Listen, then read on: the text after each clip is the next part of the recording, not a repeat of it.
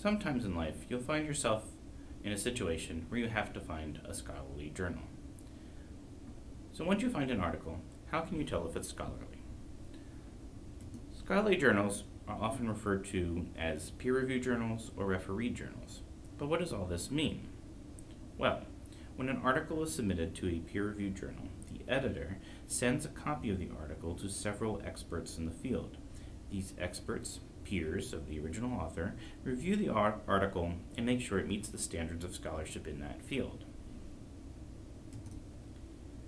Scholarly journals can be identified by their look. Unlike popular magazines with large headlines and colored pictures designed to attract your attention, scholarly journals can be kind of boring.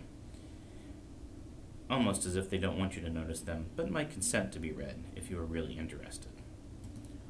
Online, it can be even harder to tell the difference because the visual cues are not always there. Scholarly journals and popular magazines can in fact look quite similar, but there are several things you can look for as hallmarks of scholarly journal articles.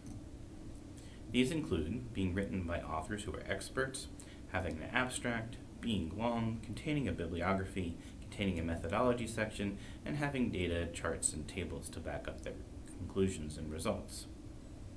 As an example, here we have an article entitled Measuring the Effect of Subprime Lending on Neighborhood Foreclosures. You can see the source here is the Urban Affairs Review. This certainly sounds like a scholarly article, but is it? Let's check our criteria. So from the article record, I can see that both of these authors are in fact affiliated with institutions, one a university and the other a research institute.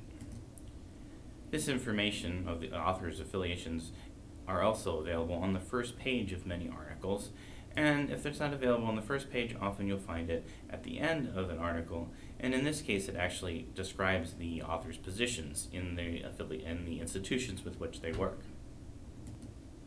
So these guys do look like experts. Next we look for an abstract, which we see here is present, and then we look for page length. It's not uncommon for a scholarly journal article to be 20 pages or more in length.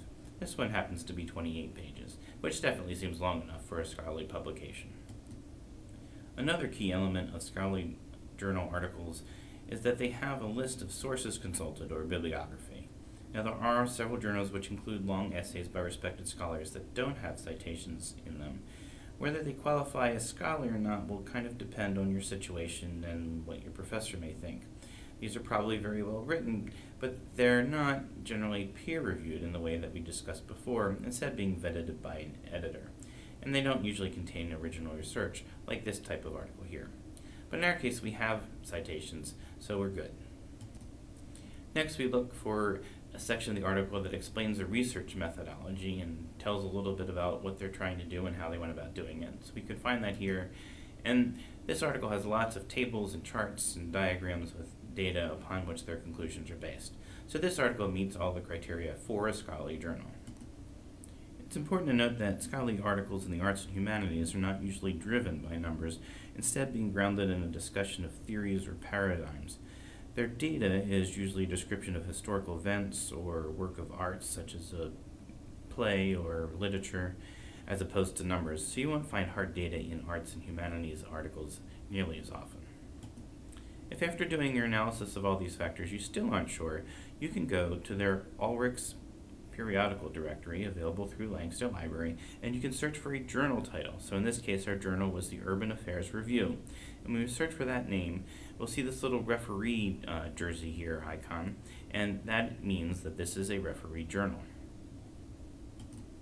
In most cases, it only takes a few minutes to determine if an article is scholarly or not. You just need to look for the author's credentials, check for an abstract, make sure the article seems long, look for citations or bibliography, and finally check to see if the research methodology or theoretical framework for the analysis is explained, and look for data to support the conclusions. Most of the time this will give you enough information to make a determination, but you can check Ulrich's as well if you're still unsure.